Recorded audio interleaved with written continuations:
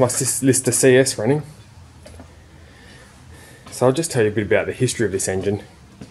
I got this engine, a guy contacted me, he bought a property and he's found this in the shed along with a VA, which is the air-cooled version of the compression start, and he was going to take him to scrap, but he just asked me if I wanted him, and well, you can imagine what that answer was.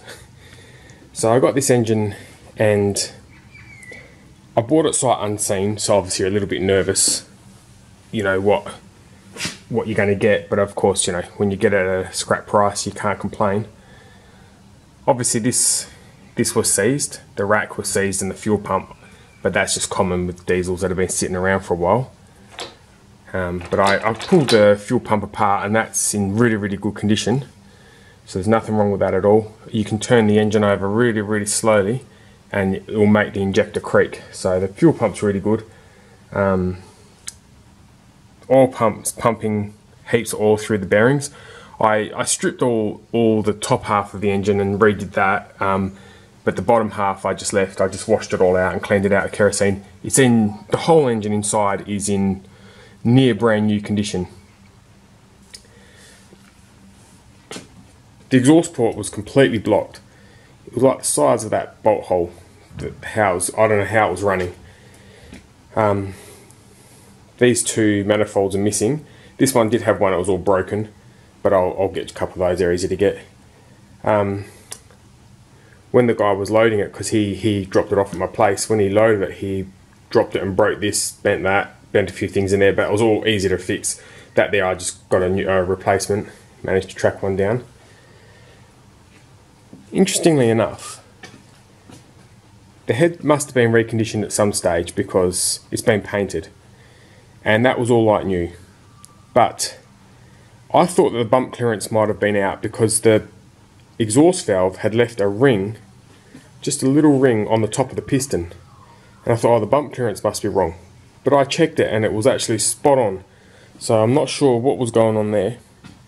The compression on it is really good. It's still got the marks in the cylinder from when they've honed it, so I mean it's probably a chrome cylinder, so they'll probably stay there a long time, but the rings are like brand new.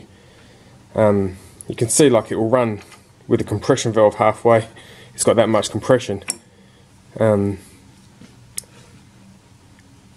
everything on the engine was really good. So I've washed the internal part out. I've taken this cover off and washed all that. I haven't cleaned the outside yet, so I'll take that and give that a good wash.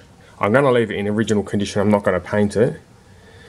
So I'll have to up the water tank. These were all seized up, so I've put new flanges on there. The flanges, the water jacket flanges on this, they are actually the same size as the exhaust and air intake flanges on a VA engine, because I was going to pinch the VA exhaust and air port manifolds to put on this engine, but yeah, they're the same as the water jackets. They're not this size here, so I'll have to get a couple new ones of that. One of the head studs, one of the middle studs was broken. It was just completely snapped. So there were some odd things about this engine. So that one there, I replaced it. It was yeah, just snapped. So I put a new stud there, had to get a new stud for the injector. So all in all, very happy with it, but a couple of peculiar things. The water jacket and inside the head, I mean, it was just full of scale, which they normally are, I know, but I mean, they were just like completely blocked. Exhaust port was completely blocked. The air filter came with a broken air filter, which had 1999 written on it, so that was the last time that was replaced. So I was running at least 20 years ago. But the fuel filter,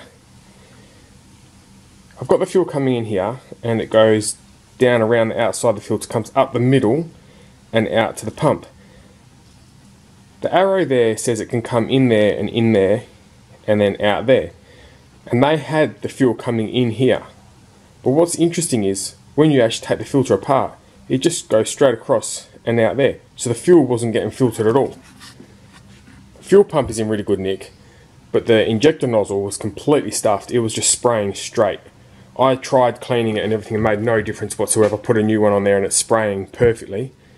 But the fuel pump is in really good condition. I thought that would be a bit worn, but it's not. But the injector pressure setting was 500 pounds short of where it should have been.